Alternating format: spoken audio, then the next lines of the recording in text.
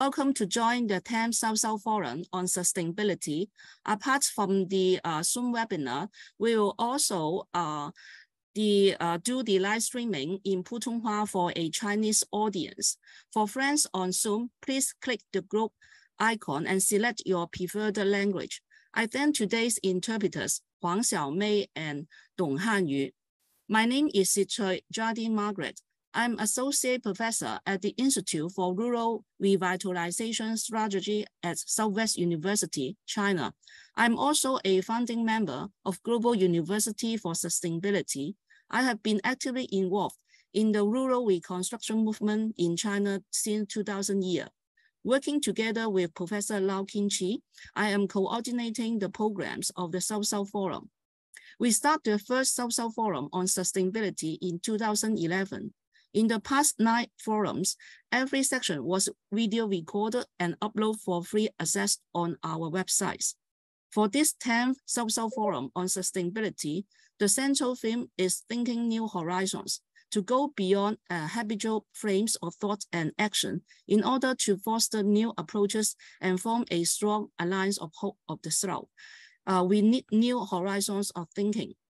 Today, we have the 4th webinars on Against Health for All, 30 years of health financialization, which is particularly co-organized with the Society for International Development based in Italy. May I introduce the moderator, Nicoletta Dentico, who is a senior public health advocate for a long experience in international cooperation and people and planet-centered development. She has worked as consultant for the World Health Organization on access to medicines. She currently leads the Global Health Justice Program at Society for International Development. She has written extensively on the right to health and global health governance. Now I've passed the floor to Nicoletta. Thank you very much. Thank you so much, Jade Margaret Tsitsin. It's a great pleasure. Welcome to today's online debate on this important topic of financialization of development and global health. Wherever you are in the world, welcome, really welcome. This event is organized, as you know already, in the context of the 10th South-South Forum on Sustainability. And I'm really thrilled and happy to be here to share this opportunity of discussions, debate, and political exchanges with you all. Let me start by expressing my deepest gratitude to the organizers and particularly to Lau Qingqi and Jade Margaret, with whom I have had the privilege of past collaborations, for giving SID the space today, allowing us to kind of set the scene for this discussion on global health. The Alma-Ata, in 1978, the Alma-Ata Declaration was basically stating that a new economic order, a new international economic order was indispensable to guarantee the right to health and health for all, and that the interaction between this right and a just economic order was the condition for making health for all happen. We have this close correlation, which has been so important and has been so visible, the close correlation between the quality of the international economic order and the realization of the right to health, which has been pioneered in the Alma-Ata Declaration, has manifested itself very clearly during the past years of the COVID-19 pandemic. We have seen this correlation everywhere in the world, wherever we were.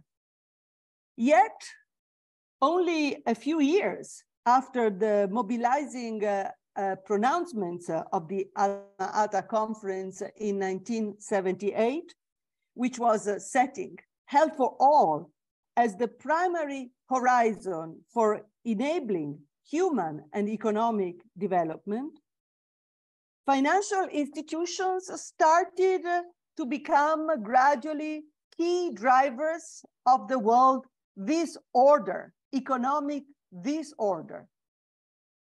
This trend, this movement, has actually challenged deeply the Alma-Ata sense of direction.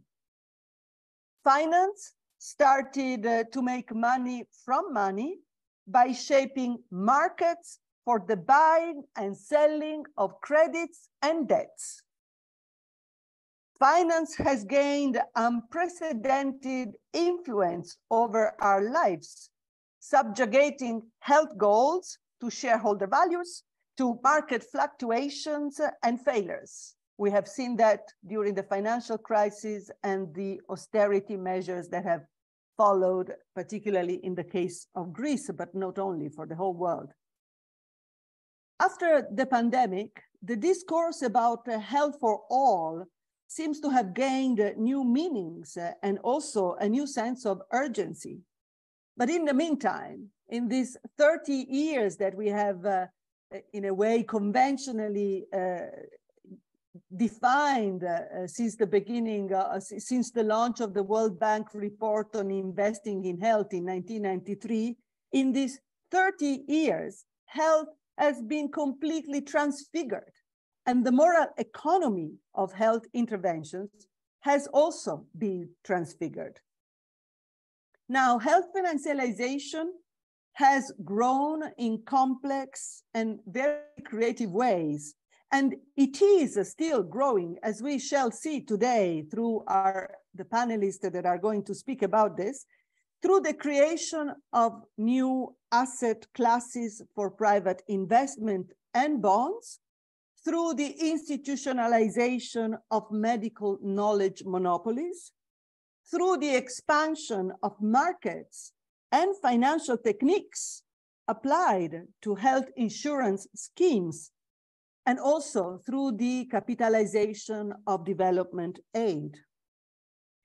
The intentional involvement of the private for-profit sector in healthcare, often under the travesties of modernized overseas development assistance, makes it difficult today to set a very clear line between the separate arenas of health financialization and its specific profit motives, and also health privatization and health financing. These are separate and yet converging arena today.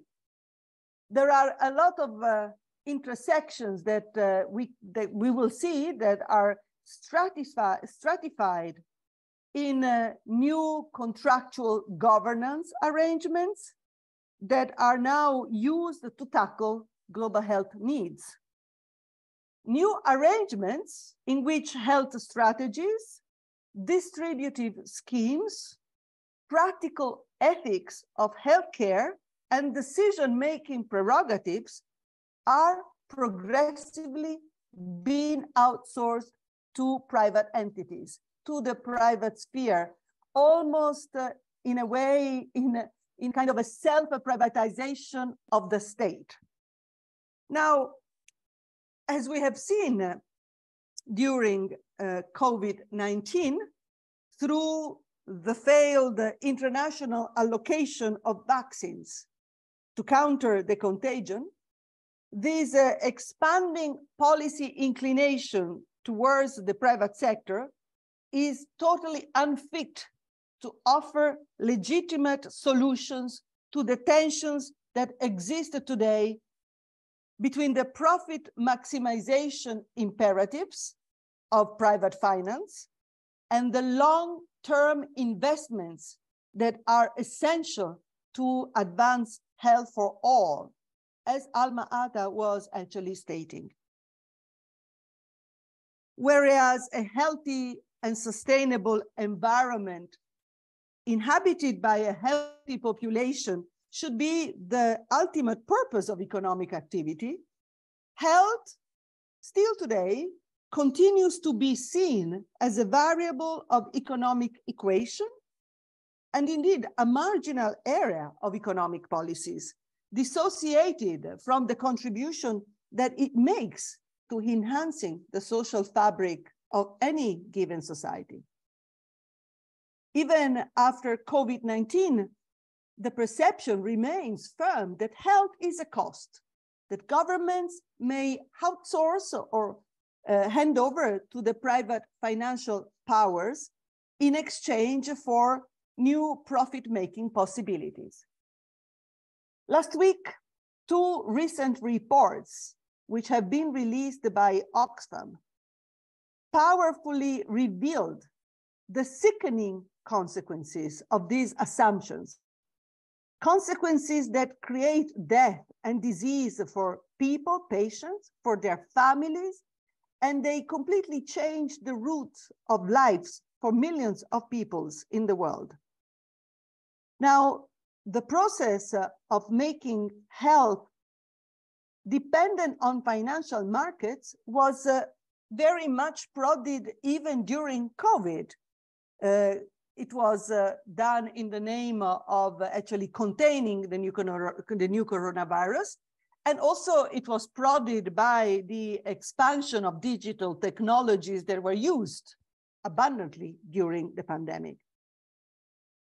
As it happens with other sectors, the expansion of financial markets for health is not only about the volumes of financial trading, it is also about the huge diversity of transactions and market players that come on board in their intersections with the various segments of economy and society.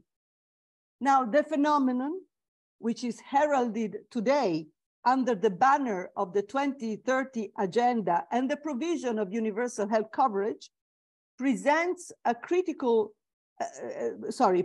range of critical implications in terms of health governance and policy priorities, in terms of corporate sector monopolies, in terms of the cultural and the political redefinition of the way in which the universal right to health should be interpreted, should be pursued in the context of a sharp decline in democratic accountability.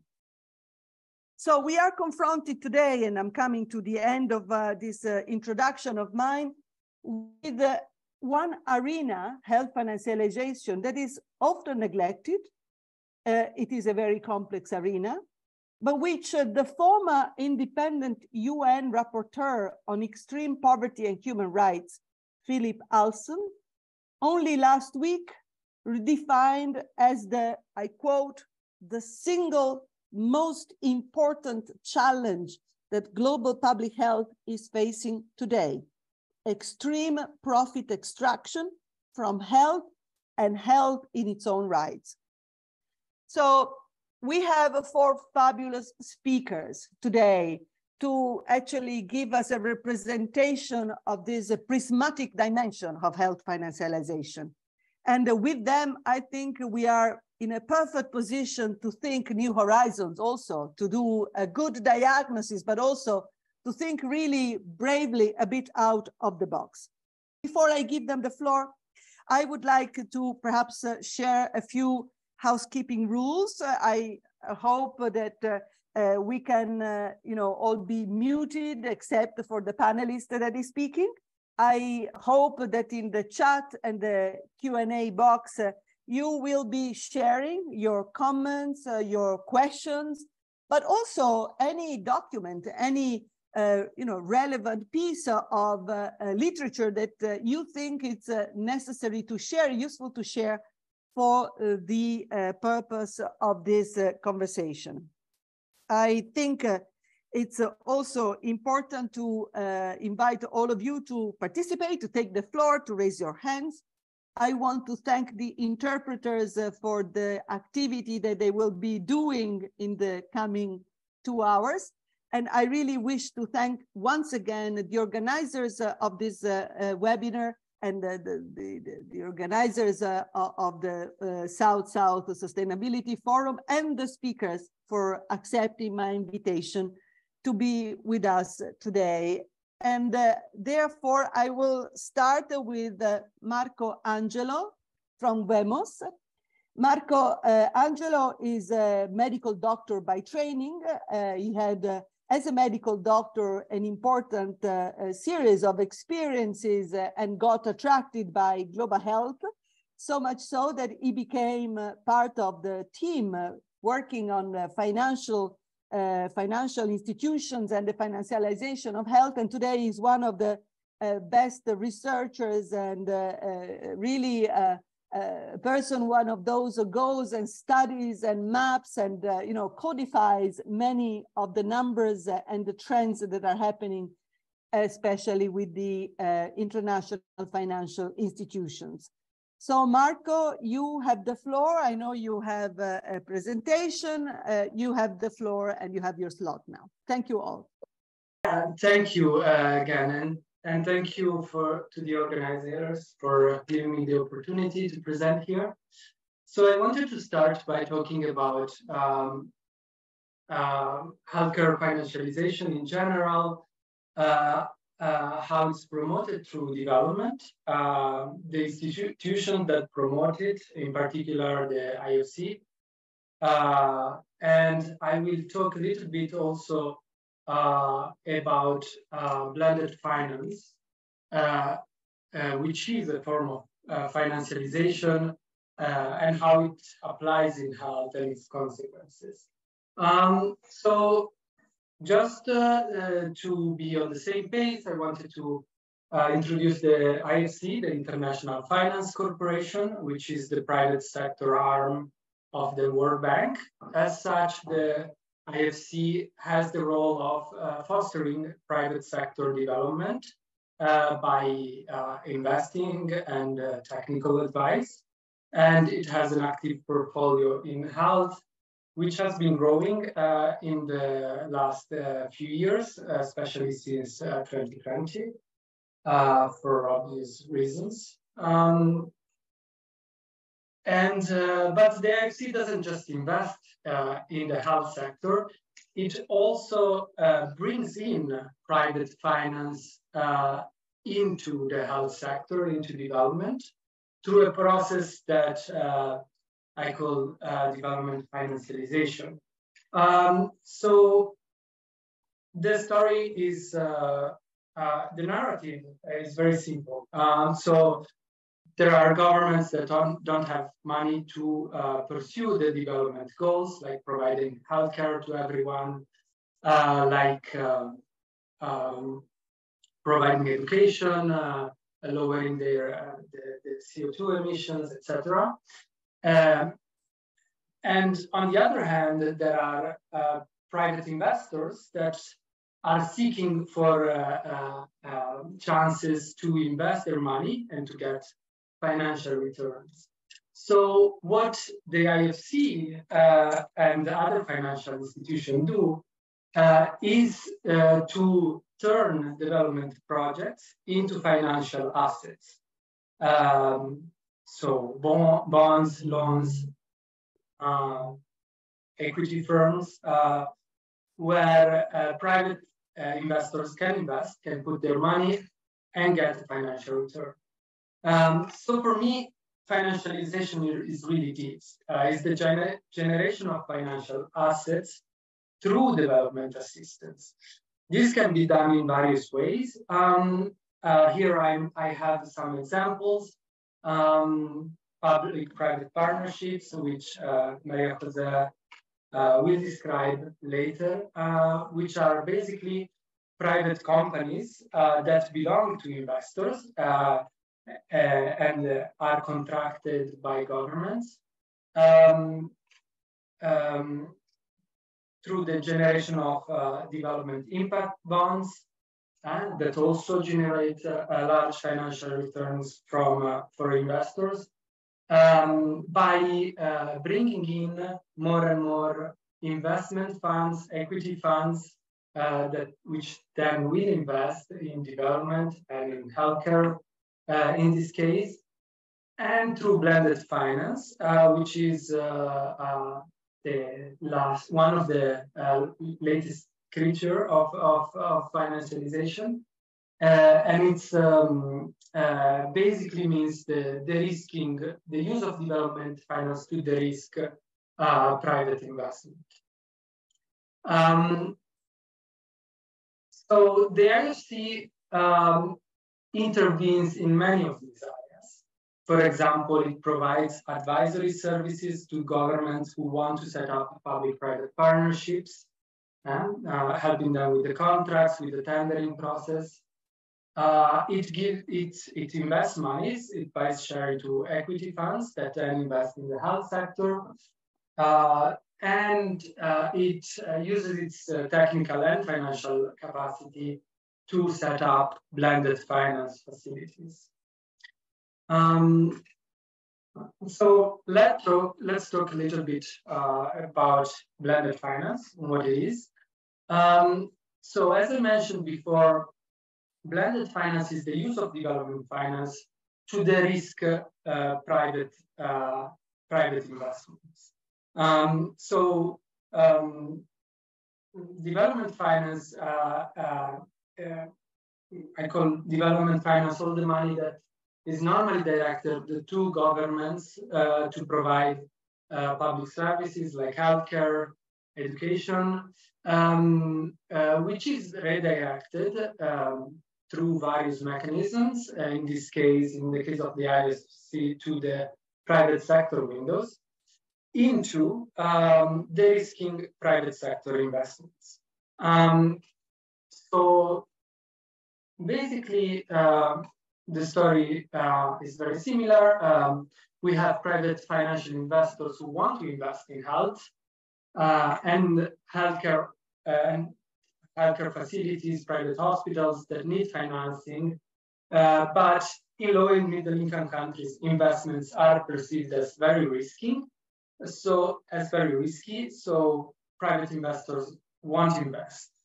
And what the IFC aims to do through blended finance is to provide guarantees to investors. So if the companies cannot repay the loans, goes bankrupt, this blended finance will absorb the losses or the majority of the losses. In this way, private investors can be confident in investing in healthcare companies, so the private healthcare sector can grow. To make it a bit more practical, I wanted to talk about the first example of blended finance in health, which is the Africa Medical Equipment Facility, which was set up first in Kenya, and now it's being set up in Senegal and Cote d'Ivoire, and the idea is to expand it into as many African countries as possible. This financing facility was created in 2021 since as a response to the COVID-19 pandemic, and it's the first blended finance facility in the health sector.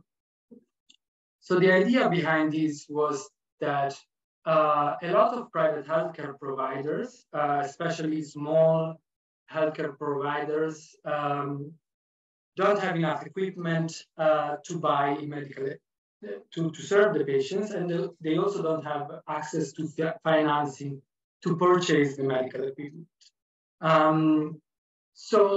The idea is behind this facility was to bring together local banks, private healthcare providers, and manufacturers of medical equipment, and there is the loans from the banks to the private providers who can then purchase medical equipment. And the idea, because we are talking about development finance, is to support local manufacturers and to support small healthcare centers that, despite being private, are, according to the narrative of the World Bank, are the hospitals that take care of even of low-income groups and serve poor population. And I want to put emphasis on that because it went exactly the other way around. So the needs for these blended finance facilities is to make the loans attractive for private investors.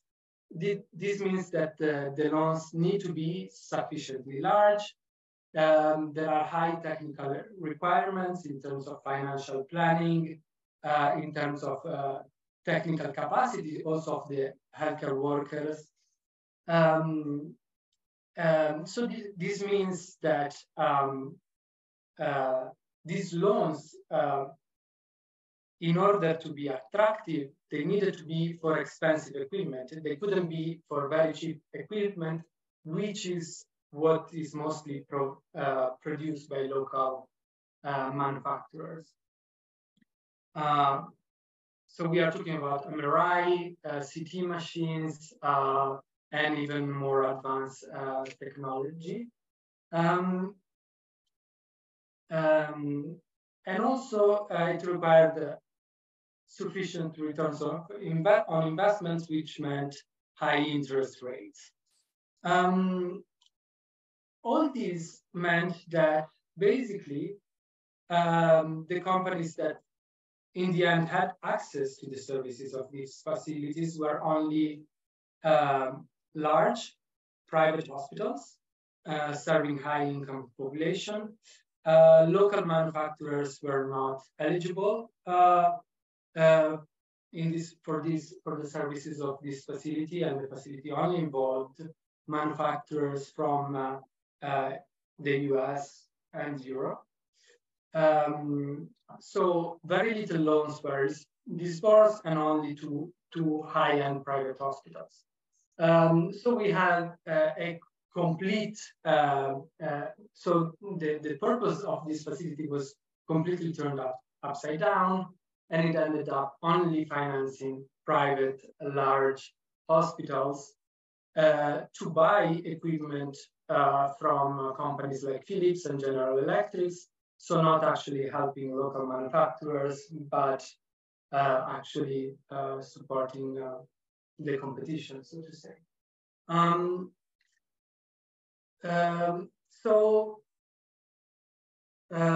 Just some final remarks. Basically, what we are seeing here is that financialization is being actively pushed by development institutions, but rather than addressing development gaps, rather than bringing in additional resources to support development, we have a system that is set up to create opportunities for investors to get a financial return. And what I want to stress is that this is an increasing trend. I mean, we have seen more and more financialization being used to address the finance gap in development. I think I'm done. I hope I was within the limits of time. Yes, you were indeed. You were indeed. Thank you very much, Marco. Thank you for opening up unpacking what's behind financialization, and especially showing some of your interpretation of financialization is related to development of financial assets through development assistance. Of course, this is how financialization very much is undertaken and is pursued in the context of global health, but of course, financialization of health is also, has also broader implications. However, I think you introduced immediately important notions like blended finance, the question of de-risking the private investors, and the role that the public sector plays in this arena, including, of course, actually starting from the international financial institutions that keep promoting this pathway. So thank you for this. I'm sure that we will get back to your points later. And I would now like to give the floor to Maria Jose Romero. Maria Jose Romero is a PhD candidate in international development at the SOAS University of London. She is the Policy and Advocacy Manager on Development Finance at the European Network on Development, Eurodad, which is a Brussels-based development organization. She has also published very much a lot of documents. She's done extensive research on private finance, development finance, institution, and public and private partnerships to support infrastructures and services. Maria Jose, I'm very happy to give you the floor. You have the floor now. Thank you. Thank you very much, Nicoletta, and good evening, good afternoon to everyone. It's a pleasure to be with you today. Thanks a lot to the organizers for this opportunity. I will be focusing my intervention today on the financialization of healthcare, and I will go deep into the role of the World Bank Group and the rise of health public-private partnerships. I hope that this follows quite nicely from Marco's presentation. I have 5 main points to share with you today, plus some references that I included in my last slide for you to continue the reading on some of these things. The first point, it's about the changing narratives and practices of development finance in a pre- and post-COVID-19 pandemic context. I will include some general reflections on that. Then I will get into the role of the World Bank Group as a key health market maker through the promotion of public-private partnerships. I will get into what PPPs are and the way in which they are promoted as a silver bullet for development and for health in particular.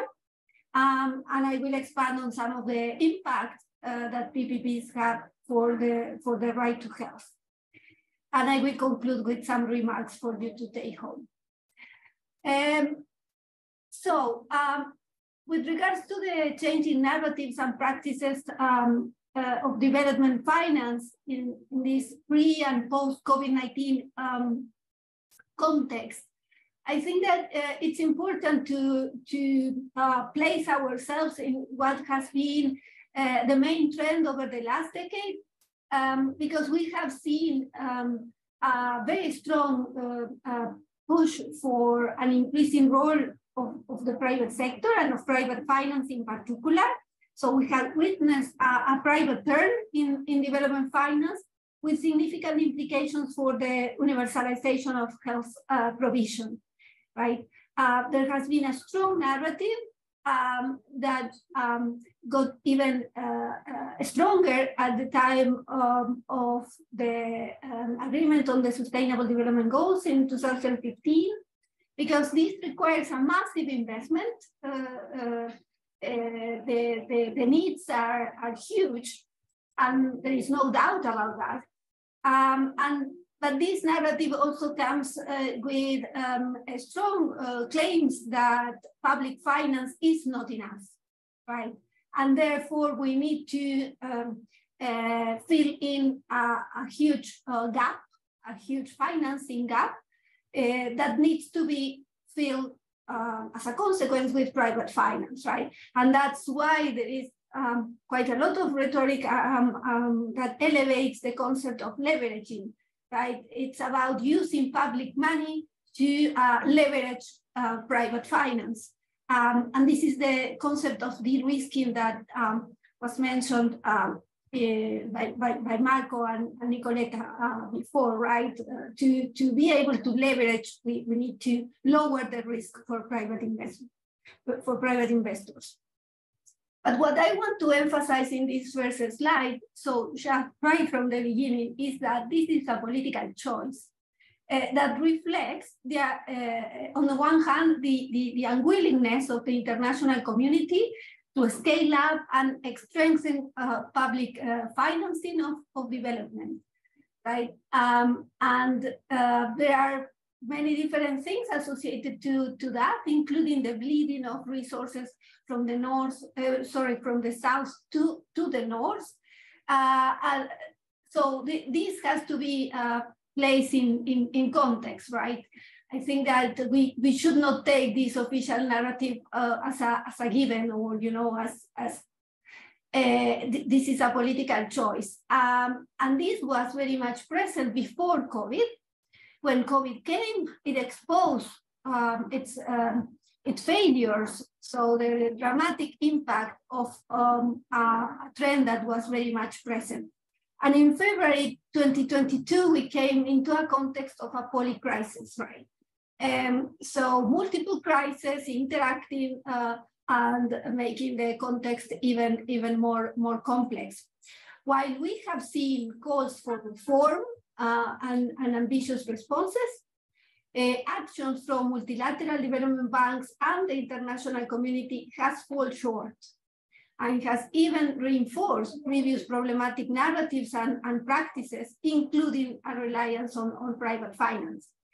So the World Bank Group, I argue in a publication that was released in 2020, has sized the crisis as an opportunity to intensify its promotion of private finance for development and notably for health, despite the limited evidence of its benefits. Now we are in a context in which fiscal headroom and debt capacity of developing countries, it's even more limited. So this comes as a renewed rationale for further promoting private sector solutions. And I will get into that exactly now, because I would like to get into what's exactly the role that the World Bank Group has played over the years and is actually playing in the context of health. And this is quite a lot about this concept of health market maker, because the World Bank has been playing multiple and interconnecting roles in support of an agenda focused on increasing private sector participation in healthcare, particularly through public-private partnerships. But not only, right, as Marco also illustrated before. And this influence has taken different shapes, different forms. So to start with, the World Bank has used its finance through budget support throughout the years to promote market-led sectorial reforms in the health sector and to shape the national regulatory framework to attract private finance, right? This is one way of exerting its influence. The second one is that it has provided financial support for a specific healthcare private sector projects and PPPs in particular, both in-country projects and also global health public-private partnerships, and also to private equity funds that invest in the health sector, so they play the intermediary role. Number three, the World Bank has also influenced global health policy with managerial economic ideas and promoting a what works type of agenda by seeking to institutionalize its narrative around best practices. The World Bank has been very active throughout the years on that. And lastly, the World Bank, IFC, the International Finance Corporation, has increasingly played a thought leadership role. They call it that way. They are very explicit, and they want to claim that they play this role by producing different outputs through which they highlight the relevance of private finance to deliver on healthcare objectives, and through these specific outputs, and also through the advisory service that the IFC delivers, the corporation has been progressively emphasized its work to create markets, right? It's work upstream, they call it that way. It's because it's not at the project level, it's at the level of creating markets for these projects to happen later on, right? And these have to be profitable projects. They don't want to look for other projects, right? They are looking for projects that are profitable projects for the private sector to invest. And I would like to give an example. The case of Kenya, it's a very relevant example to look at, because the promotion and the activity of the bank has been very explicit through all these different channels that I have highlighted. The promotion of increased private participation in healthcare match private actors' interest in expanding their role in Kenya healthcare, in some cases with the support of donor agencies, right? In the case of the Netherlands, in the case of the US, and Buen has also been doing quite a lot of very interesting research on the case of Kenya. And there are many other country cases that follow the same pattern, right? So there is a market that has been created for health, and there are a lot of companies interested in tap into these business opportunities. So the World Bank, as I argued at the beginning, has worked as a health market maker and facilitator of financialization of healthcare, which has not changed after the COVID-19 pandemic. And there are some research that points into that specific feature, right? So after analyzing the work of the World Bank Group, let's get into what public-private partnerships actually are and why they have been so instrumental of this specific trend, right? So public-private partnerships are being promoted as the financing tool that will deliver infrastructure and social services, including healthcare, because there is an assumption that PPPs might help overcome some key challenges, including insufficient funds for planning and project selection. So we are in front of an arrangement in which private sector companies replace the state as the provider of traditional public services, including healthcare, and where the public and the private sector agree by signing on a very long-term contract. We are talking about 20, 30 years sometimes. They agree in this contract on how to distribute the risk associated with the project, right? This is the definition of what a PPP is, right? But it's very important that we see the promotion of PPPs as a wedge, right? In how the policy space around public service provision is being redefined, with important repercussions over and above their sometimes relatively small, immediate financial significance. And by this, I mean, it's not just about the number of PPP projects or the amount of money that it's the most significant thing to look at when we see the role of the bank, the promotion of PPPs and how they are elevated as a silver bullet, right? It's everything that comes with this work that I mentioned before in terms of creating markets and making health something that can be purchased, right? And something that also can be traded. And here it comes the concept of financialization and how everything it's being financialized. So effort to promote PPPs point to clear attempt to increase the involvement of private finance in development and have resulted in concrete changes in how laws, policies, and development and sectorial plans are designed.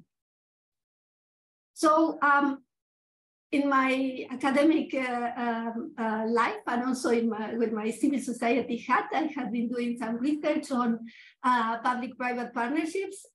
Universidad coordinated 2 specific reports with case studies on public-private partnerships, some of them covering the health sector. And that's why we have some key findings to share. The main one is, and this is also very much reflected in the academic literature on PPPs, and it's that they are, or that they come with high fiscal and human cost, right? All too often PPPs come at a very high cost for the public purse and an excessive level of risk for the public sector. Right? There are costs that increase, there are costs that are hidden costs and that materialize for different reasons, and then the amount, the cost of a particular project, it's way more expensive than initially anticipated. This has actually resulted in a very questionable diversion of public resources. PPPs in the health sector introduce commercial imperatives in the delivery of healthcare that can actually undermine the right to health. Women have often suffered the most, and the research that Nicoleta mentioned at the very beginning that was released by Oxfam just last week point to some of the very dramatic experiences that women have had to deal with when it comes to hospitals, private for-profit hospitals, some of them PPP hospitals as well. So the reliance on health PPPs risk undermining progress on universal health coverage altogether, as PPPs are likely to worsen people's access to essential health services. And I would also argue that PPPs constitute not only privatized healthcare, but financialized healthcare. In practice, extending the reach of financial private actors, because some of them intervene in the consortiums that manage PPP hospitals or projects, and they certainly play a very important role in as investors in these projects. This translates into a reality where financial players are very powerful enough to influence the types of healthcare available to people in need. Through the process of financialization, healthcare becomes another sphere through which global finance can extend its value capture with significant implications for inequalities. And here I will conclude with some remarks in relation to the role of PPPs and the promotion of PPPs in this specific context, in particular by the World Bank Group. So the promotion of PPPs in healthcare contributes to increasing the exposure of national healthcare systems to globalized finance. It is critical to strengthen public health systems and remove financial barriers to accessing healthcare, including the removal of health user fees. it's very important, as I stressed at the very beginning, to think about what other choices of financing healthcare are available. And public services need to be financed with domestic resources. There is a very strong need for international concessional public finance and for systemic solutions to address some of the problems that undermine developing countries' ability to get the resources that they actually need, right? There is a need for rich countries to deliver on their aid commitments. There is a need to find sustainable solutions to address debt problems. There is also a need to fight illicit financial flows. And there is a need to get a meaningful reform of the international financial architecture, including the governance of the World Bank and the IMF, among many other things that are related to that. So I will conclude just by saying that in the wake of the multiple and interconnected crises, the promotion of PPPs is a false solution. The World Bank plays a very problematic role in promoting that agenda, and this needs to be challenged with a strong call for public services. Thank you very much. And this is the last slide with some academic references that I can, or civil society reference that I can also share with you and the organizers later. Thank you very much. Thank you so much, Maria Jose. Thank you for your very important presentation. Let me just, select a few comments that have emerged. You talk about the World Bank as being a market maker, and that is true at national level. But I think you will also agree that behind this market making, there is a rather close system, a very compacted system of individuals and institutions that are at interplay with one another. They are usually the same people and the same entities. They have a very strong network of correlation. They are a networked kind of club. And they are all entrenched in webs of financial connections, political connections, policies connections. So on the one hand, we're talking about a market, but on the other hand, we're talking about a very close oligopolic system, or if not a monopoly of policies and finance that are actually delivering all of this.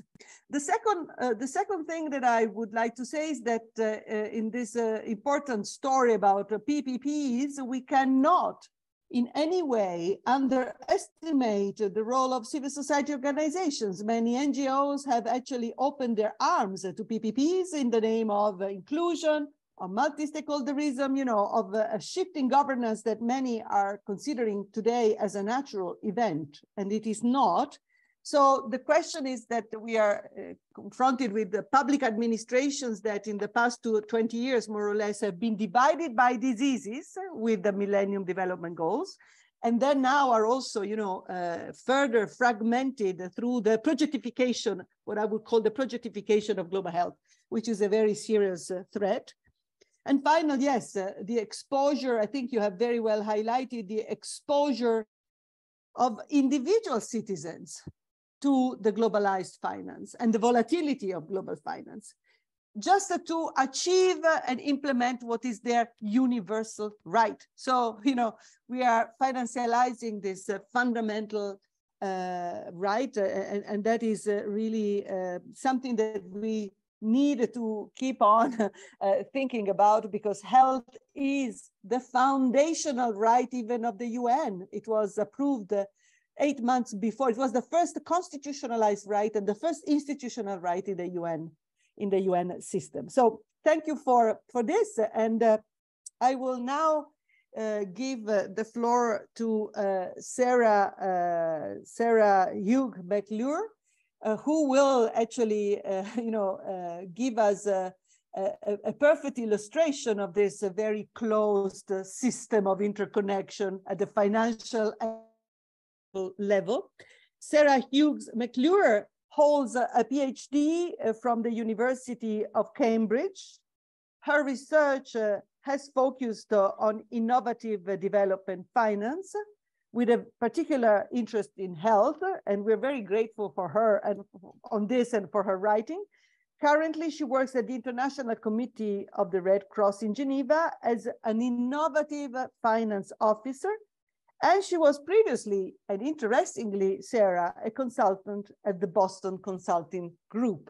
So I give you the floor. I'm very happy to have you here because you've done simply fantastic research work on the story of vaccine bonds that you're going to tell us all about. Thank you very much, Sarah. Thank you, and thanks for the introduction and very much also for the invitation, Nicoletta. And thanks for the organizers for putting together this panel. Today, I'm going to talk about an example of innovative finance for global health and the vaccine bonds, and then look at some of the hidden costs of financialization. And as Nicoletta said, this is based on my PhD research, which is, and I want to quickly set the scene of the context of the research was really looking into the increased role of private finance in development and the financialization of development and healthcare more specifically.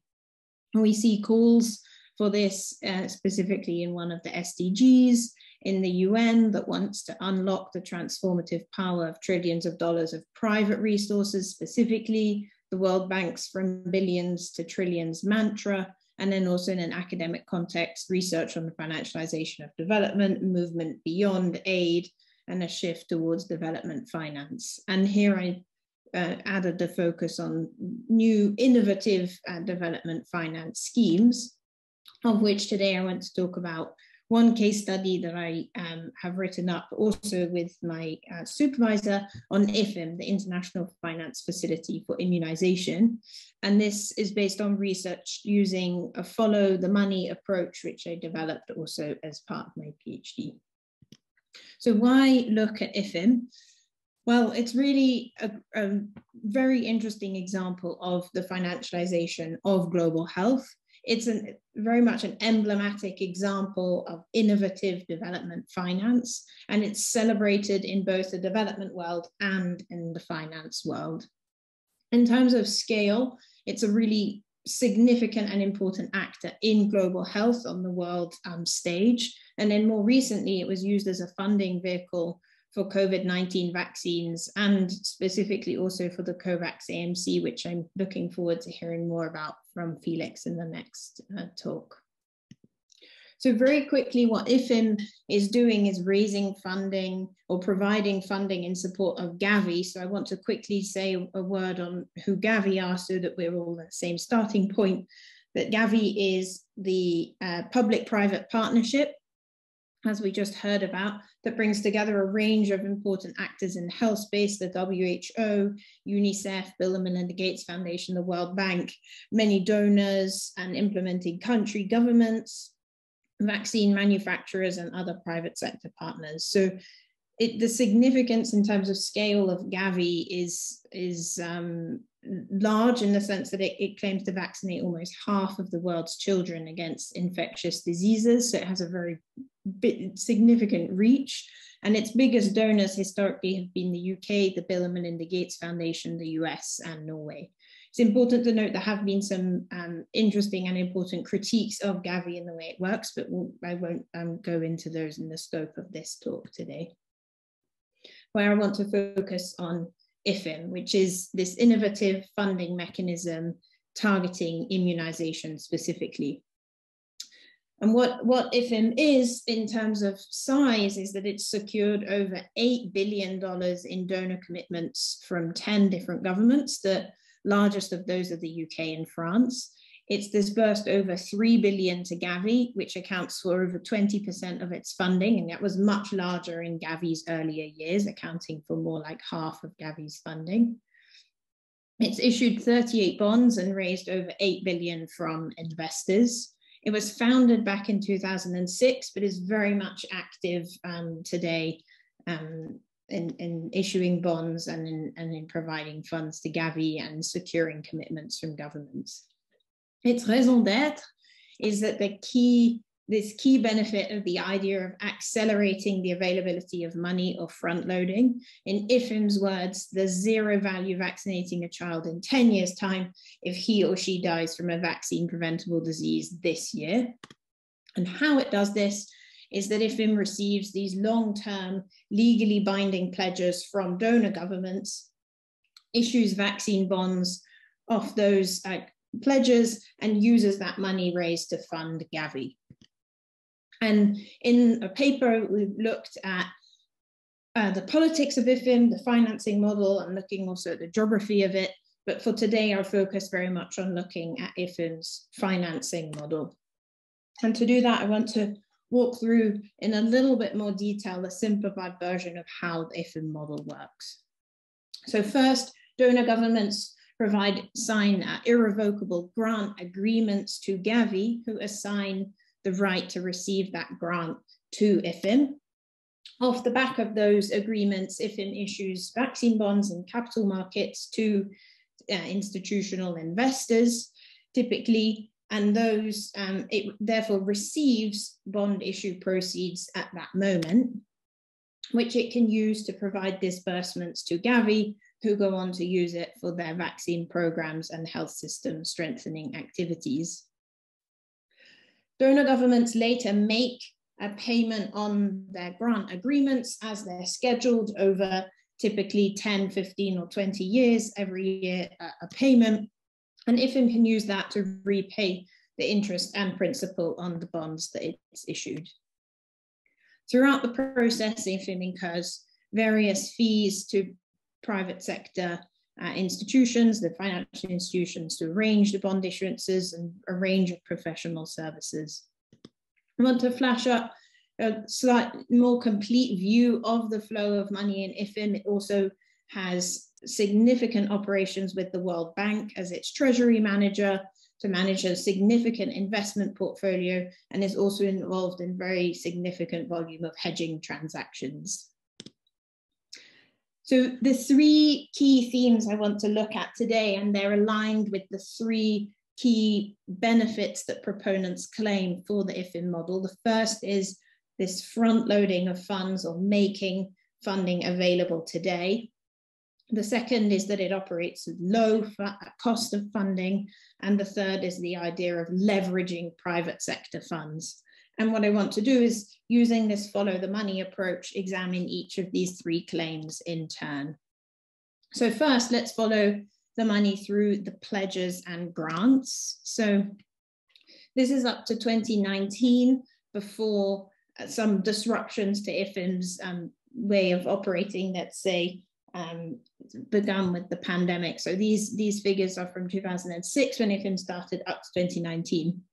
By that point, donor governments had agreed to pledge $6.5 billion to Gavi, and IFIM had disbursed $2.9 billion to Gavi. And it had $400 million on its balance sheet, that's liabilities that it was going to commit to paying to Gavi, so we'll include those as well in funding that Gavi was going to receive. So the question is, what's really the front loading, and where did the rest of the money go, the difference between the $6.5 billion and the about $3.5 billion that Gavi would receive? Now, first, looking at the funds that Gavi's received in orange, and the promises that governments made in blue, what we can see is a very clear front loading effect, especially in the first few years. So the sums that Gavi receives from IFIM significantly outstrip the funding that governments have had to pay to IFIM. So that pulling forward and making the funding available sooner, of the $6.5 billion in promises, making $2.2 billion available only in those first couple of years. But the effect does significantly tailor off, even though IFIM is signing new pledges and issuing new bonds. And what's hiding in plain sight between this front loading is high costs. And those costs of IFIM's operating model represent a significant profit opportunity for certain actors. And what we find in following the money through is that over $1 billion has been paid in interest and in redemption payments that are made above the issue price to bondholders. $33 million have been paid in fees to financial institutions for the bond issuance. 22 million have been paid in fees to professional services firms, that's mainly lawyers, auditors, insurance. And then 29 million has been paid in fees to the World Bank, who acts as IFIM's treasury manager. And altogether, what this means is that we find over $1 billion has been paid out and in forms that represent some kind of return or profit for those actors receiving them. As points of comparison, this sum of over $1 billion represents 35% of the $3 billion in donor payments that have been received so far, and 17% of the $6.5 billion in donor pledges that have been made up until this point. So it's a significantly expensive model. And finally, turning to that third claim around leveraging private sector funds, which underpins a lot of narratives in health financialization more broadly, is that we find no real additionality in aid. So IFIM is borrowing from private sources, from the bondholders, and temporarily these go to Gavi. But ultimately, donor governments are the source of the payments to Gavi, and the rest is channeled to the private sector in the form of interest and fees. So the reality we find is rather the opposite of mobilizing and catalyzing private resources narratives. And instead, we find that non-trivial resources are peeled off by private financial actors as money flows through these innovative finance schemes. So if we look at a summary of the findings, there's some front-loading effect that's quite significant in the first couple of years, but limited impact later on. And in fact, we find the opposite of a low cost of funding, that the model is very expensive, and it rather resources are peeled off to the private sector rather than leveraging them as such. So given these fairly significant opportunity costs, the question is, are there alternatives? And I've come at this in two ways. That first, we could think about an alternative financing model where donor governments would borrow through long-term bonds themselves to fund Gavi directly, which delivers the same front-loading effect for Gavi at a lower cost of funding, and it would also have some benefits of being more open to democratic scrutiny and not have the same concentration around existing financial centers and actors who then take on that role in global health. So this would be an alternative financing model aiming at delivering the same front loading of funds for health, but with slightly fewer opportunity costs. Or we could think about identifying a different problem. So rather than taking IFIM's approach of diagnosing the problem of access to immunization for children in low-income countries as an investment gap, we could rather look at a range of different problems around high pharmaceutical prices, healthcare infrastructure, or the ability for the Gavi target countries to raise sufficient taxes.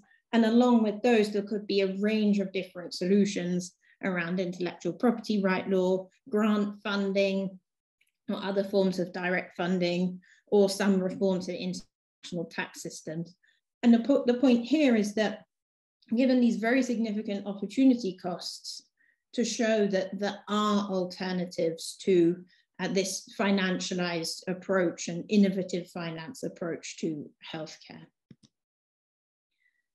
So I'll wrap up with a few conclusions. The first is that it's worth recognizing that IFIM has made a significant contribution to global health, including to the COVID-19 response, in terms of mobilizing funds for vaccines.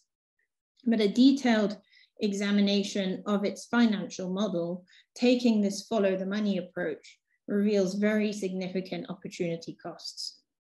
And this model a key one among those costs is that there are significant opportunities for private profit hiding in plain sight in the context of explicit social goals. And while IFIM front loads aid, there's no aid additionality, this narrative of catalyzing and mobilizing private finance. We find instead rather the reverse is happening. And then finally, again, to emphasize that there are alternative financial models and alternative solutions.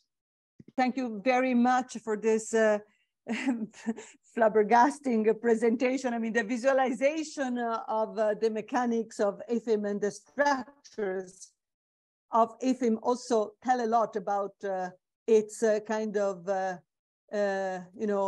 opacity, its obscurity. It's impossible to really enter into those architectures because it's made up of so many private actors who don't actually, stipulate public contracts. They don't stipulate treaties. They stipulate private arrangements, and therefore these are not at all visible to us. You rightly raised the problem of public scrutiny and the democratic, scrutiny into this these giants of global health today. And I think it's a very important representation, visualization of the problem that you are presenting with IFIM.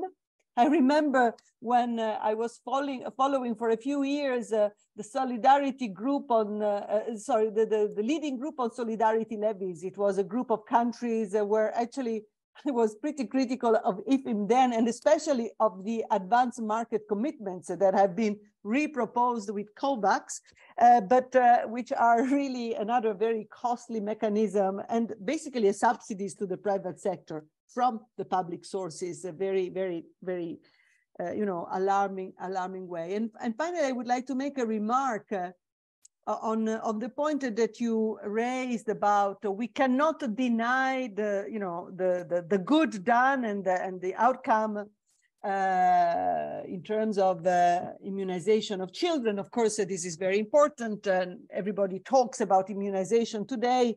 I see two risks here. The fact that, of course, immunization was very important during the Alma Ata days. You didn't have to get Gavi to really roll this global health agenda. In fact, Gavi was structured to basically encapsulate the vaccine production, research, production, and distribution according to a clear medicine model. And that is, it's a new business model around vaccines, which didn't exist before the PPPs were created. Vaccines, however, and immunization were precisely one of the big operational lines of the Alma Ata conference.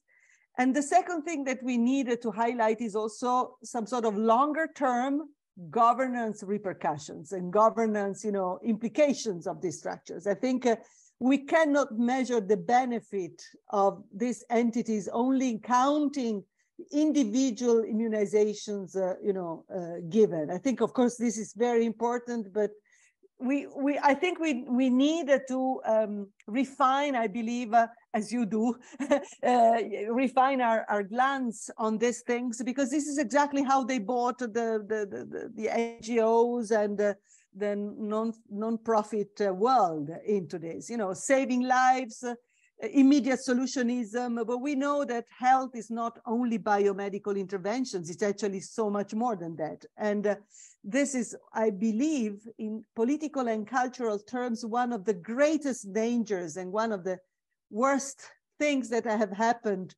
with the financialization and the privatization of health, that only one approach is considered the natural approach, and it isn't. Anyway, thank you very much, and sorry for commenting so long. It's you all instigate a lot of thoughts, but I would like to give the floor now to Felix Stein. Felix has, in a way, tried to develop the analysis on financialization of the latest creature, the pandemic creature, which is COVAX. COVAX has been really under very harsh criticisms for non-delivering, but also for its mechanism, its internal organization and its governance precedent that it creates in many ways. And I'm very happy to have Felix Stein here. Felix is an economic anthropologist at the Center for Development and the Environment at the University of Oslo. His fantastic research also focuses on global health financing, especially financial instruments created to fight pandemics.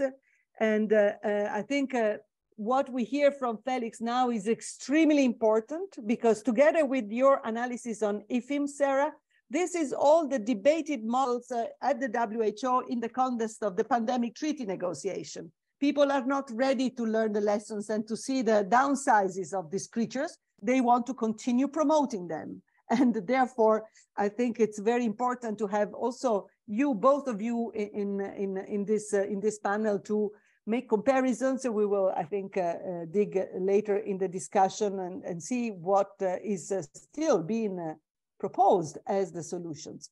Felix, you have the... Thank you very much. Thank you very much for this really intimidating introduction and for putting this amazing panel together. I hope you can all see my screen. We can, yes. And so, yeah, I'm going to speak about COVAX, which colleagues and I at the University of Oslo have been trying to understand since it was first founded in April of 2020. I'll begin by briefly mentioning a couple of general features of financialization in global health in general, and then I'll provide an example of how it played out practically in the creation of COVAX. And I'll argue that COVAX can largely be understood as an example of what highly financialized global health looks like. So I'll try and tease out its exemplary features when it comes to financialization of global health. And I'll end on some implications of what the COVAX approach to pandemic response may mean for global health governance. And so the term financialization, the way I use it and have used it with colleagues, is that it usually refers to the fact that global health governance is becoming increasingly oriented towards financial concepts, motives, practices, and actors. But that doesn't really tell us what financial means, right? And so in my mind, what a good way to distinguish finance from other forms of economic activity, which may be based, for example, on the production or trade of physical commodities, is that in finance, capital accumulation primarily happens by relying on existing money, on contracts and time. For me, those are the three key ingredients that make the capital accumulation of finance possible. And that for global health, that means that banks and investors get more powerful, that the ways in which financial instruments and contracts are structured matters more than ever before. And we've seen how detailed you need to get as an analyst to understand what is happening. So it's that has big consequences for the research that we do. And the financialization of global health also means that new sets of ideas start to dominate our thinking and our practice. And they include return on investment, investment risk, human capital, and so forth. And importantly, financialization changes the nature and operations of both the private and the public sector. So on the private side, the work of Susan Sell, amongst others, has shown that financialization allows pharmaceutical companies and medical device manufacturers, for example, to get much bigger and much more powerful. It puts them into a better position to engage in lobbying and rent seeking better than before. And we've seen pharmaceutical companies heavily engaged in both of these activities during the COVID-19 outbreak, such as when Johnson & Johnson, for example, threatened the Belgian government that it might rethink its billion-dollar investments in the country if Belgium backed the TRIPS waiver, or when Pfizer asked South Africa to put up sovereign assets as collateral for vaccine contracts, or when Pfizer, BioNTech, Moderna, and Sinovac ensured net profits in 2021 of around $50 billion at profit margins of between 62 and 76%. And another feature of a highly financialized private sector, I think, is that it tends to get increasingly reliant on intellectual property, so as to keep most of the added value that's created along global value chains with investors, rather than sharing it with blue-collar labor around the world. And we can see this during the pandemic insofar as profits and tax revenue associated with COVID-19 vaccines remained mostly located in the global north, such as when BioNTech made a net profit of 10 billion euros in 2021 and paid 3.2 billion euros in taxes in Germany. But financialization also affects the public end of global health governance, and the governments of high-income countries are increasingly reliant upon and influenced by large corporate actors. And this is a general trend in financialized economies that is then amplified in epidemics and pandemics, when these corporations also provide essential medicines and countermeasures of all sorts. So again, for example, government reliance on corporate support was exemplified by Germany's opposition to the TRIPS waiver, which South Africa and India had first suggested in October in 2020, but then which was then only agreed after almost 2 years of stalling in June of 2022. Sorry for interrupting you. I'm told that you have to be speaking a bit more slowly for the interpreters. Right. Thank you. Sorry for... Yeah. So when the TRIPS waiver was eventually agreed upon, COVID had already killed several tens of millions of people. Over 12 billion vaccine doses had already been administered, and global vaccine demand had plummeted.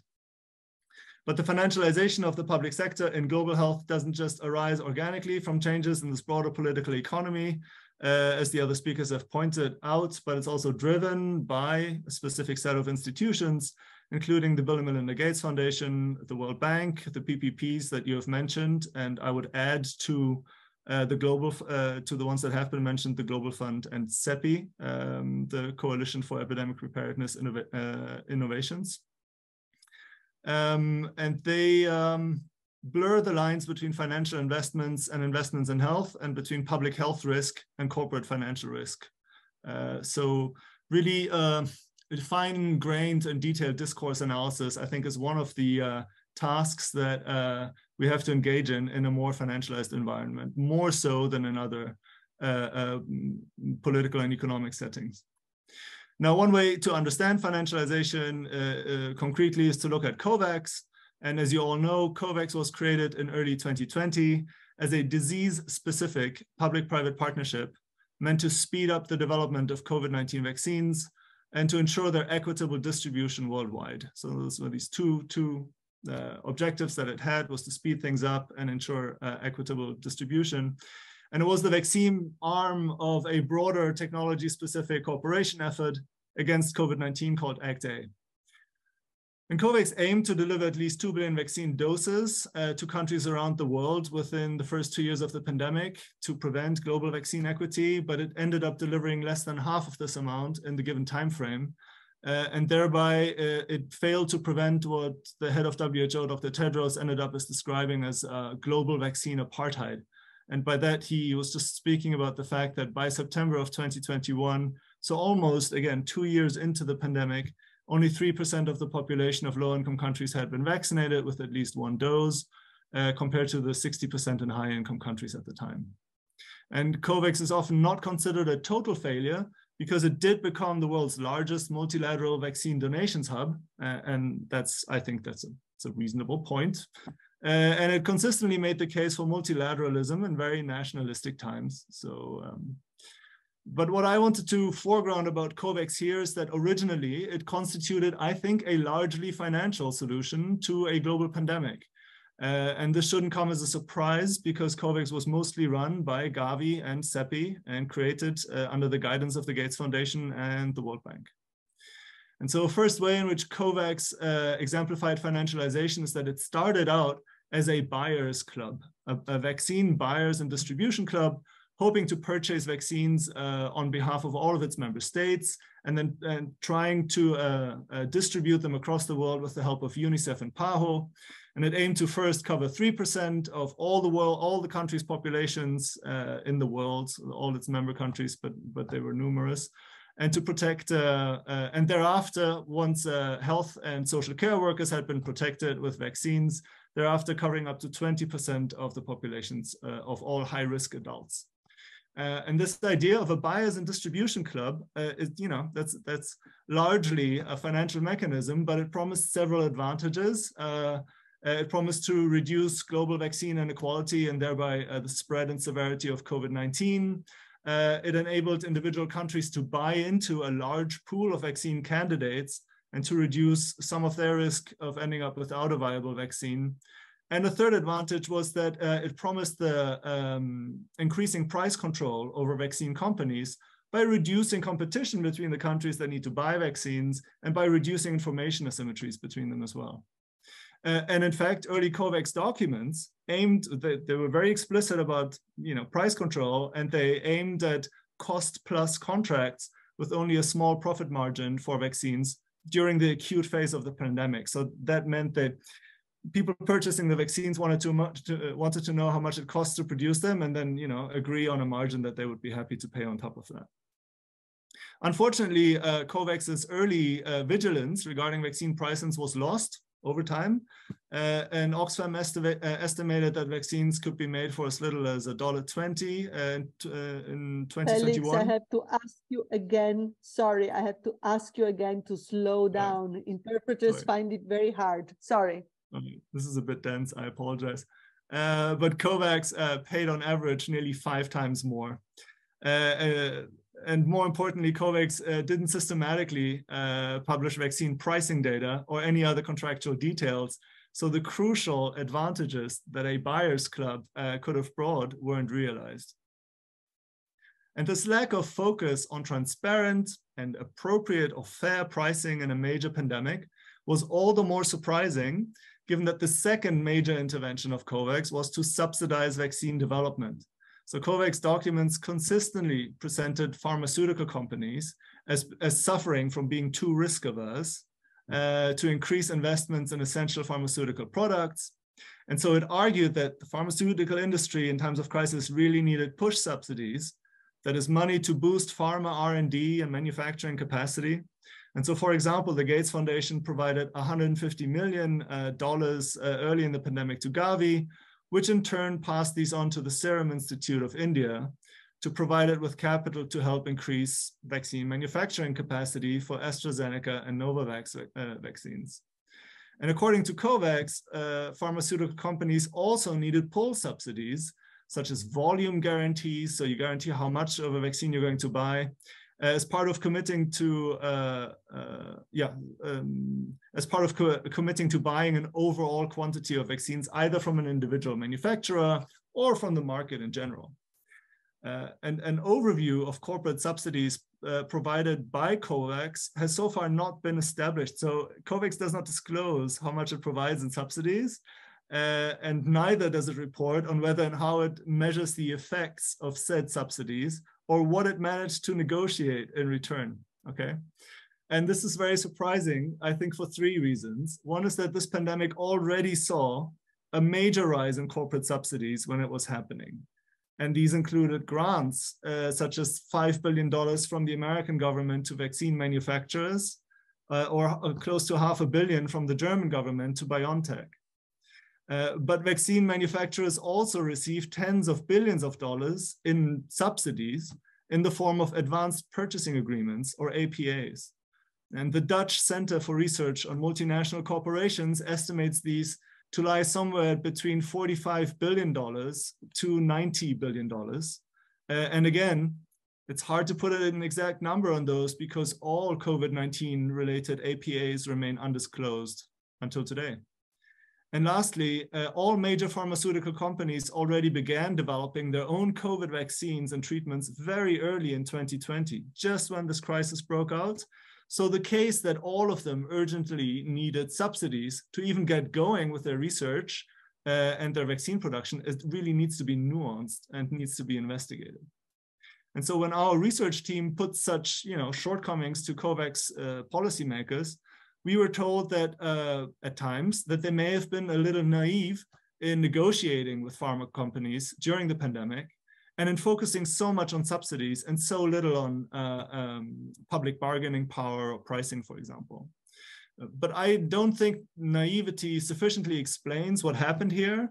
And when we look at the history of these subsidies, particularly of AMCs, we find that COVAX's focus on these subsidies with few strings attached echoes Gavi's policy and its long-term work on pneumococcal vaccine subsidies over the past 20 years.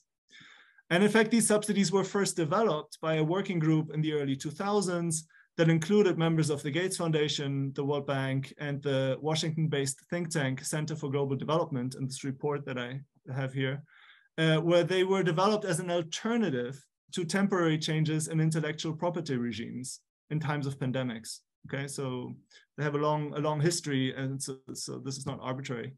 And recently, Gavi's outgoing CEO, Seth Berkley, argued that future multilateral pandemic preparedness efforts will require, and I quote, publicly subsidized markets for pandemic vaccines. So Gavi still pushes for this subsidies and no strings attached model. Now, a third way in which COVAX was a highly financialized solution against the global pandemic is how it raises its own funds. And we've already heard about the IFM bonds that Sarah described that it used, but it also used private sector donations and was very vocal about those throughout the pandemic, you know, thanking the private sector donors for the money that they provided. But both the bonds and the private sector donations, which are often also hailed as innovative financing, must be taken with a pinch of salt.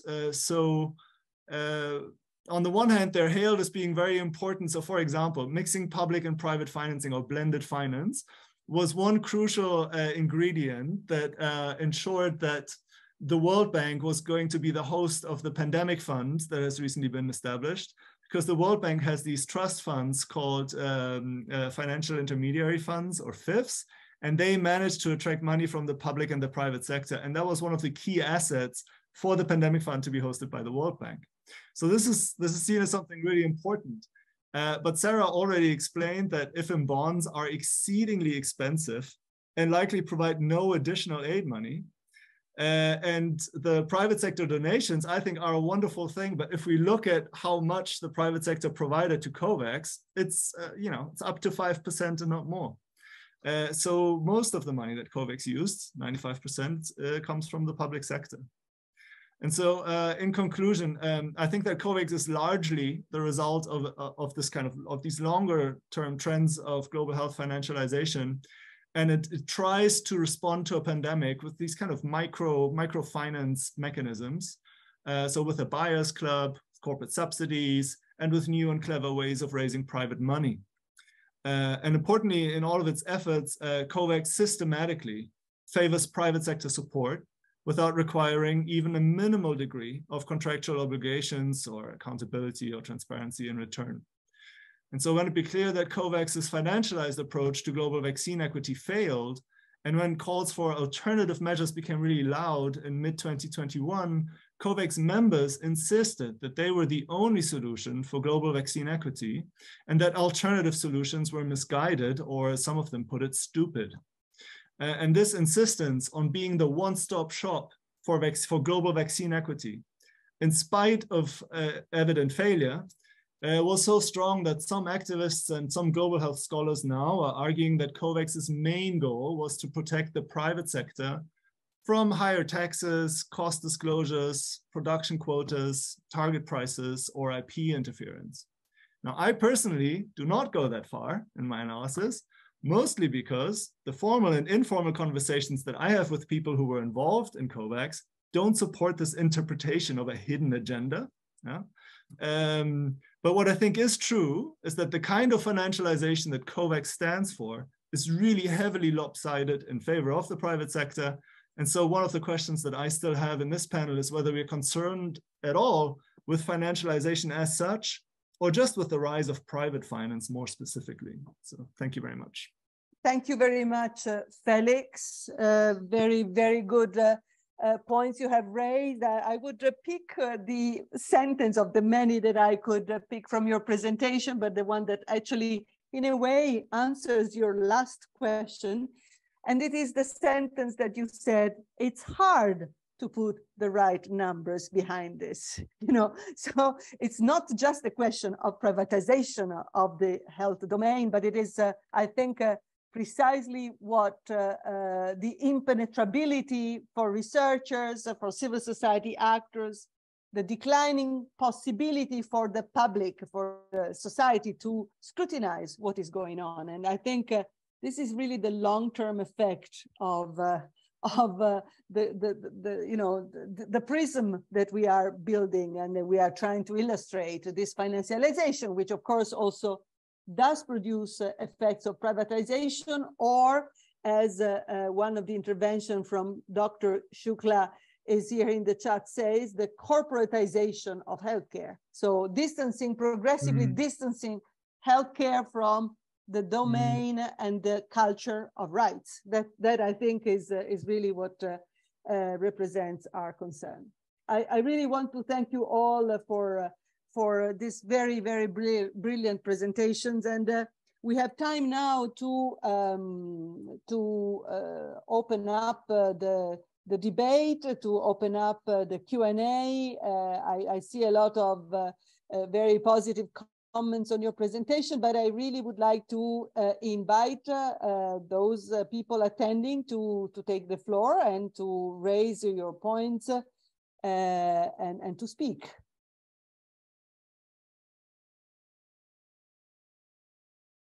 I don't necessarily see the hands of everyone, so or maybe also to write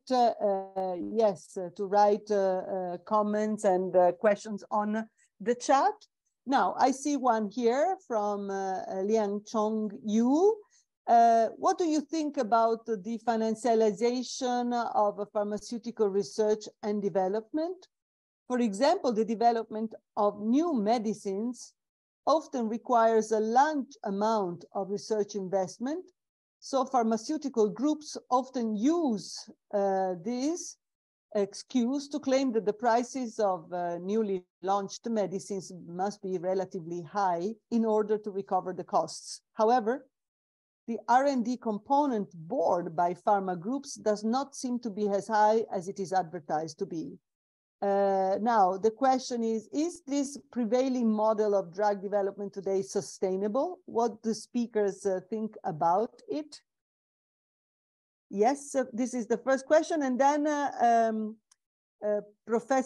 Dr. Shukla, please, you have, I'll gather a couple of questions. Dr. Shukla, you speak, you raise your hand, and therefore I didn't see it, I'm sorry. Please ask your question. Thanks a lot for this great panel. And I missed Marco's presentation, but I heard all the others, and they're really insightful. And thanks, Maria, for bringing out the entire impact of PPPs and, of course, the role of financialization. So my main point, which I've very briefly hinted at in the chat box, is that the complement to financialization, which is flowing from the north, is also corporatization of healthcare, which we are seeing, especially in middle income and lower middle income countries. And India is probably one of the leaders in that. And all that finance is flowing into, preferentially flowing into not small hospitals or charitable hospitals or private practitioners. It's flowing into large corporate chains. And these large corporate chains are totally reshaping the healthcare scenario in countries like India. And that has its own impacts, multiple impacts. So we need to put together these two parts. I mean, there are many parts of the picture, but I think that part was a bit not adequately emphasized. So maybe in our discourse, we need to powerfully present what are the social impacts, what are the health system impacts, of corporatization of healthcare, which is completely fueled by the financialization of healthcare. Because if we don't put those pieces together, it looks like a sort of an analysis at a certain level, only looking at the inputs in terms of finance, but not looking at sufficiently at the impacts on the ground, which are flowing from corporatization. It's not just commercialization of healthcare. Commercialization of healthcare has been around for the last 30 years since neoliberalism, but corporatization is the new phase, which we probably need to emphasize more. I just wanted to add this point. Thanks. Thank you very much, Dr. Rabbi Shukla. In fact, I think that Felix tried at the beginning of his presentation to give a really nice anthropological kind of view on this different facets, but I think it's very important that you highlight again the dimension of corporatization of health. So who wants to start, responding to these first two questions? Who wants to start the floor? Marco, you want to start in order? Yeah, thanks for the very excellent questions. So about the question on R&D and in pharmaceutical production, I mean, I think the question contained already the answer. We know that this model of pharmaceutical innovation is dysfunctional. There is ample literature providing better alternative. I mean, the Nobel Prize Joseph Stiglitz produced a lot of literature showing alternative models to incentivize pharmaceutical research that doesn't involve giving a monopoly to private companies, a monopoly in prices. I mean, the biggest obstacle here is the lobbying of pharmaceutical companies. It's not that we don't know which are the solutions. The problem is that we have pharmaceutical companies lobbying government every day in Brussels, in DC, in Geneva, to uphold intellectual property right, despite all the evidence that we know. About corporatization of healthcare, yes, we know very well that the phenomenon of corporatization and financialization are strictly related. I just want to make a little addition on the effect of corporatization and specifically on promoting private sector expansion. This is not neutral. It's not only that, financing a private hospital doesn't benefit poor people. It only helps rich people. There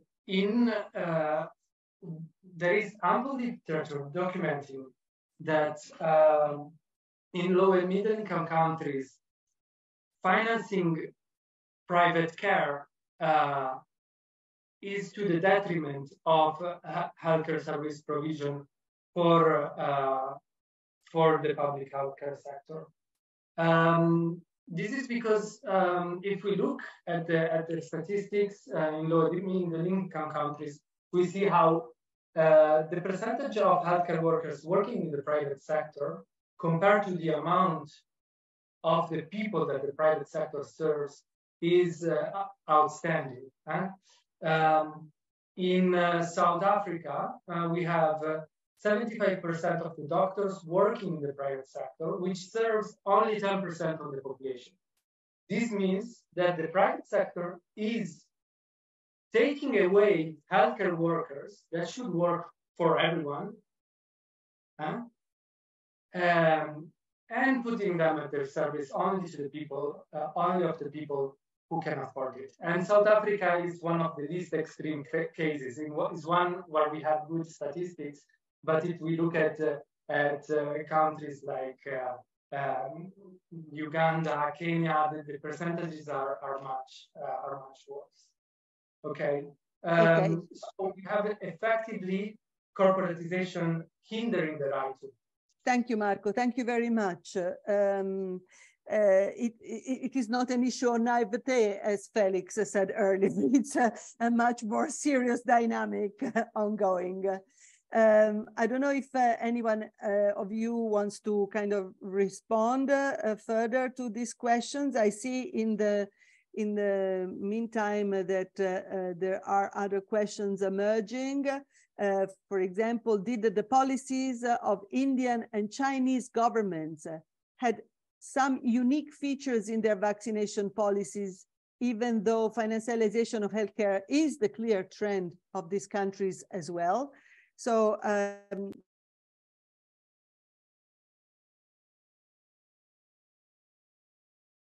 sorry, Nicoletta, you muted yourself. Sorry, by mistake. I was wondering, Maria Jose, if you wanted to also, in a kind of a second round, take these solicitations coming from the panelists, from the floor.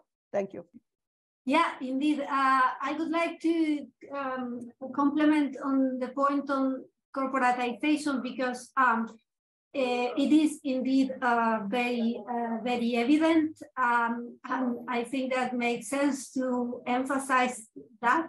Marco expanded a bit on that, but I think that over the years, and that's because I am doing research at the moment on the role of the World Bank, and I focused my intervention on that. I would say that, yeah, the World Bank has been very instrumental in the promotion of this specific model of providing healthcare with a very strong presence of the corporate sector, right? The case of India, as you flagged, it's a very telling example of that, and I think that we should learn more from the very dramatic example of the result of practices like this, right?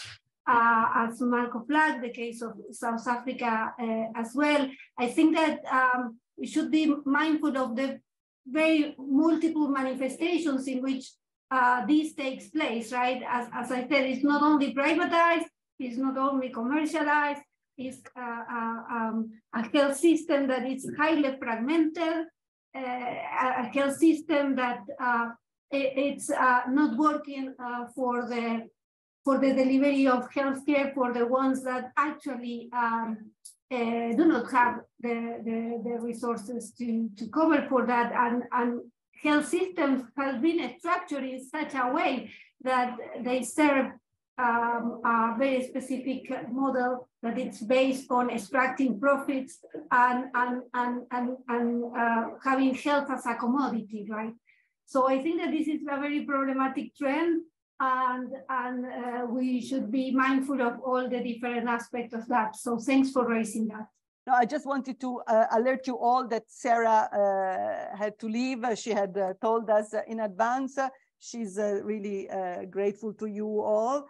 And I see that there are other questions in the chat, but before passing to the new questions, I would like to know if Felix wants to make comments and actually answer to some of the points raised so far.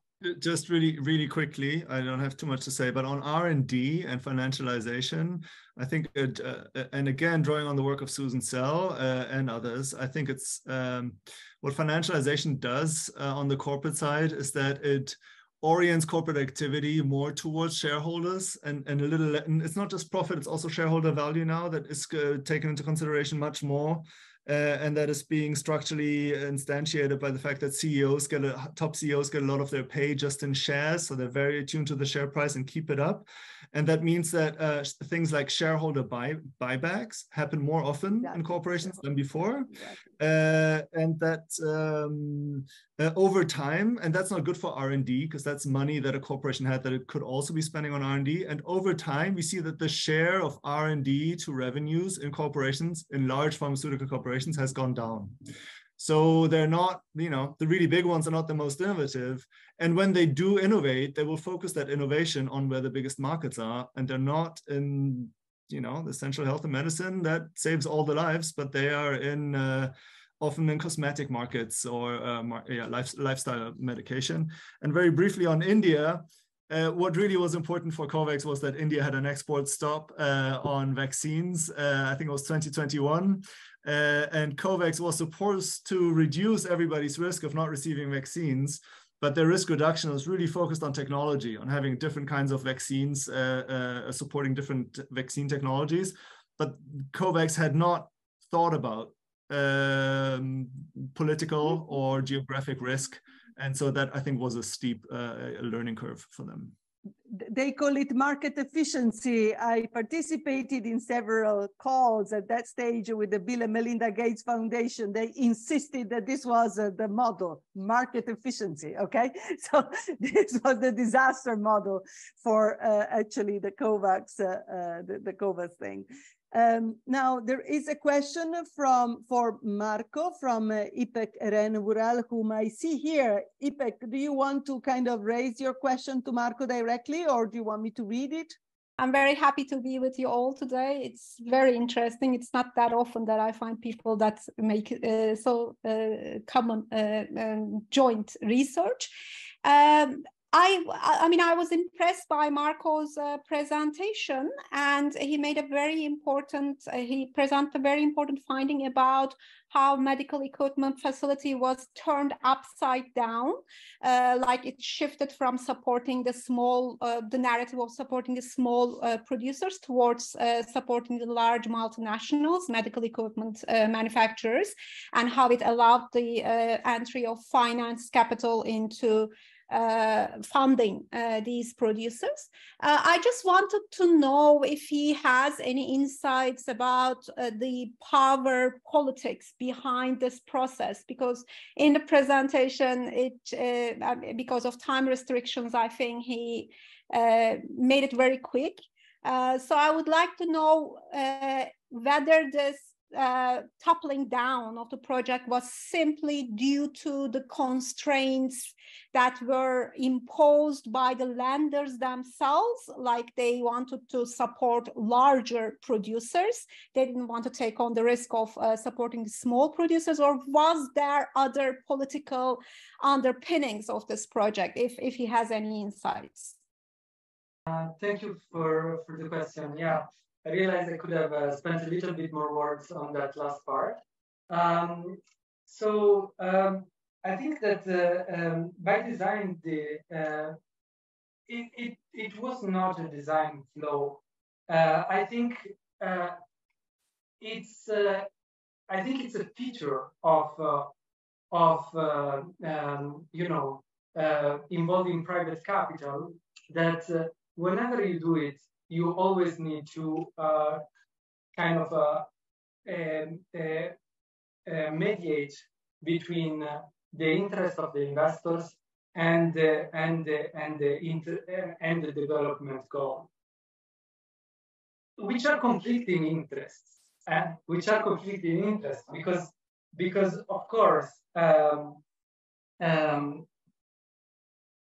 if universal healthcare is a service that should be for free and accessible to everyone. So trying to maximize the profit is fundamentally incompatible. So the key here is that the project needed to be bankable.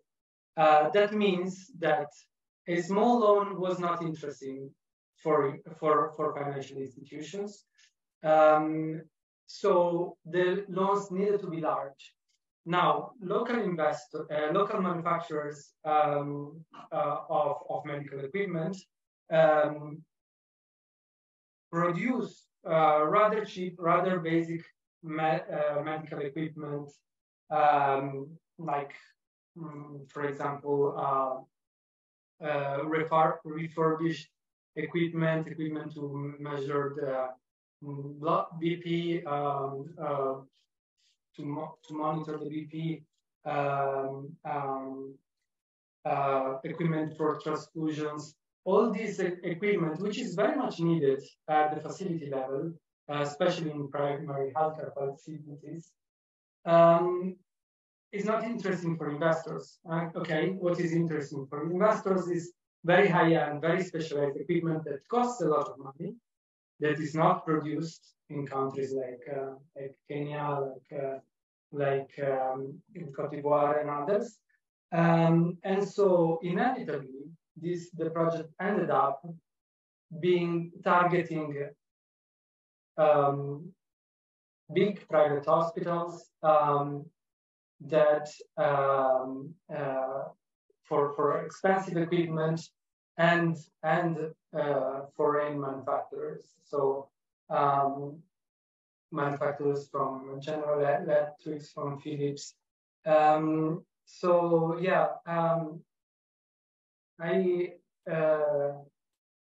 I realized that it would require a few more slides to explain it more in depth, but I can share my paper on the topic. Thank you, Marco. Yes, please, Felix. I have a quick question also for the panel. I am wondering, in all of these financialization mechanisms that we're looking at, they tend to be overly expensive and really convoluted and complicated. And I do wonder why donors play along. And I wondered whether you had any insight into that. I mean, why does the German government, why does the American government, you know, why do they keep paying for these things if such large chunks of your development aid money is getting lost in the process? That's what I'm wondering. Thank you for this very provocative, question. I will just make an attempt at responding to you. Of course, I think everybody knows that this is not the best way to go. They are very clear. You know, there has never been a triumphal kind of report from the private sector about PPPs. There has never been, because they know it doesn't work. It's actually, you know, Maria Jose, who does this fantastic work of reminding us all that this system is actually leaking inefficiency from everywhere. The WHO prepared recently the first ever report of its kind on PPPs, and it was trying acrobatically to kind of, defend the thing, which is clearly too costly. It doesn't go to the right people, so much so that some governments have even dropped it. I mean, we have to own up to the fact that Turkey abandoned completely the model.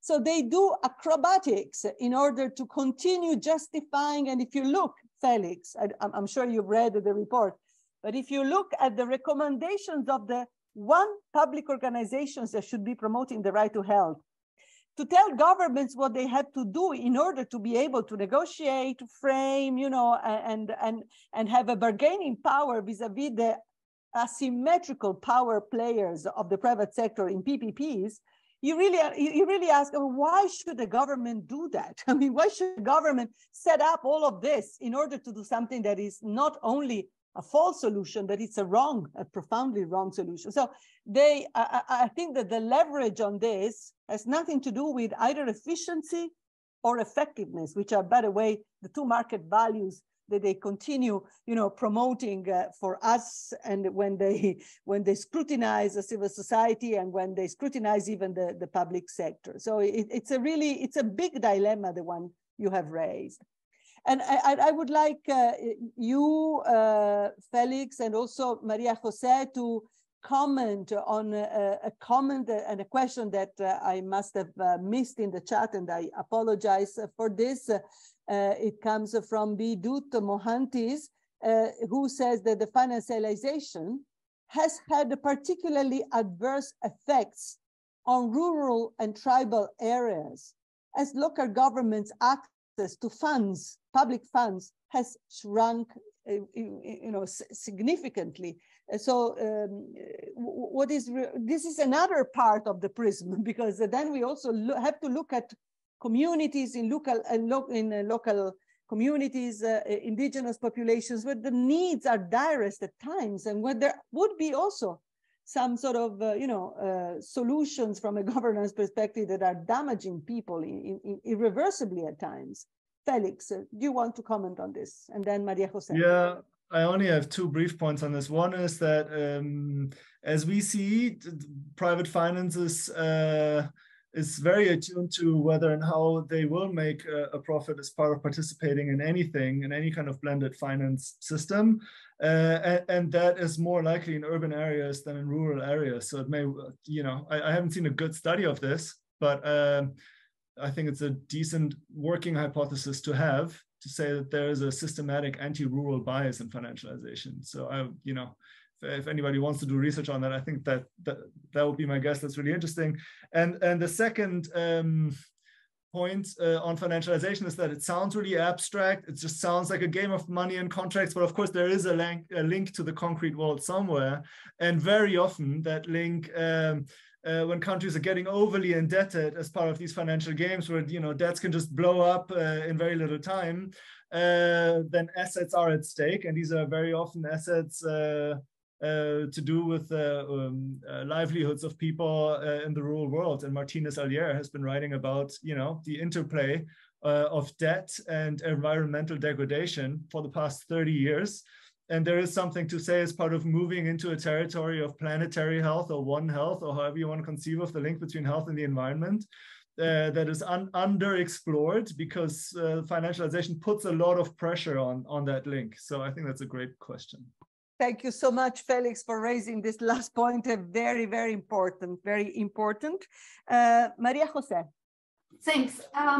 I want to expand a bit on the first point that Felix raised, because in our research on PPPs in the health sector, we have seen that there is clearly an effect or a bias in favor of profitable projects in urban areas attending or serving the middle class or the upper middle class.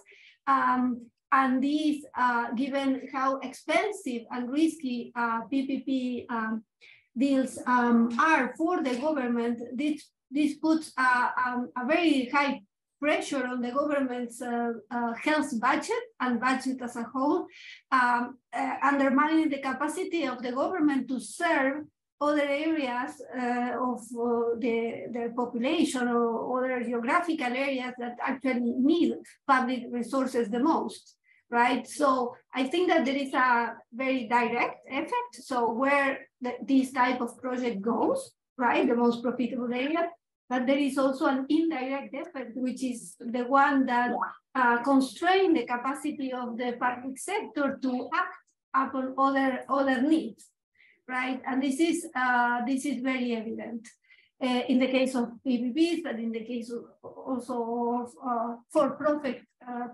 private hospitals. And my final point, it's also in relation to one of the last comments that is in the chat on PPPs in India, that now also accounts for college, medical, hospitals and medical college. I think that from the research that I have done on World Bank group supported PPP hospitals, either supported health projects, either through the IFC or through the World Bank. This is very evident. So it's not only the provision of medical services through clinics, it's also medical equipment, but more and more big buildings, big hospitals with several floors, and the provision of education related to health as well, right? And through advisory services, the very important point is advising government on how to enable these projects to happen, right? And this is happening in India, but this is happening also, the experience of Turkey, the experience of, now there is a lot going on in Uzbekistan, in other countries, it's happening as well. So I think that these are trends that sometimes we do not see the big things, but are shaping up as we speak. Thanks. Thank you, Maria Jose. Yes, and I would like to add that these are not just the trends from the global south. This is something that we also see emerging and expanding in the global north as well, where we used to have at least, universal public health systems that are progressively eroded by this phenomena. We are running out of time. I think we have to come to a close. I see a question that come from IPEC again. In the agricultural sector, with its obvious impacts on the rural side, there is a very important interaction between financialization and corporatization. Felix, you are asked to comment on that, but before giving you the floor, we have not even mentioned the issues of digitalizations, which now come on board, especially with with the post-pandemic times and immunity as a kind of organizing principle. So this immunopolitics that is emerging after COVID-19 that will expand further, irrespective of the inefficiency of it, this connection between financialization and corporatization. Felix, I give you the floor, and then I think we can, come to a close then. Thank you. Yeah, I was just thinking of work from political ecology that I've been reading, which makes the link between countries that are indebted and very often on financial markets and need to make up for that debt somehow and pay for that by the increased extraction of oil, of gas, concessions to intensive agriculture as such, and those have a really strong impact on not just on the rural world in general, but also on pandemic risk. I mean, so that's what I was thinking of. Felix, I'm very sorry, I'm not sure if you can hear me. I was just referring to the finishing point of your presentation about financialization or private finance. You made a last finishing point. I was just wondering if you can elaborate on that. That was my point. Sorry. Yeah, very sorry. I don't want to throw out all of finance and financing, the baby with the bathwater. But I think that what we're looking at, I think, for example, buyers clubs are very interesting and can potentially be a really cool thing. Just that the way in which they were set up and implemented in COVAX totally didn't work. But I'm not against ideas of, for example, regional buyers clubs, in the future, that at least on a regional level allow some kind of increased purchasing power for countries that need to buy essential medicines. So I think there are smart and clever ways of structuring public insurance and buyers clubs and all of these things, but we're not seeing a lot of the really positive examples so far. We just see these privatized examples that are overly costly. And so, I'm still interested in finance being potentially useful for global health, but not in the way that we're seeing it right now. That's all. Yes, finance is useful for global health, but of course we need to de-imperialize, to decentralize, and get out of that close, connected network group of individuals, investors, and global health players that are dominating the scene today. We see that in the WHO. We see it in the negotiations on the pandemic prevention, preparedness, and response, where practically prevention has disappeared, and it's all about preparedness and response. We see the connections, between health and food, the health and food and tech lobbies that are shaping the discourse about how we should be tackling the future pandemics. And it's basically the same guys. It's not the buyers club that you mentioned, Felix, but it's the power club that keeps on dominating the scene.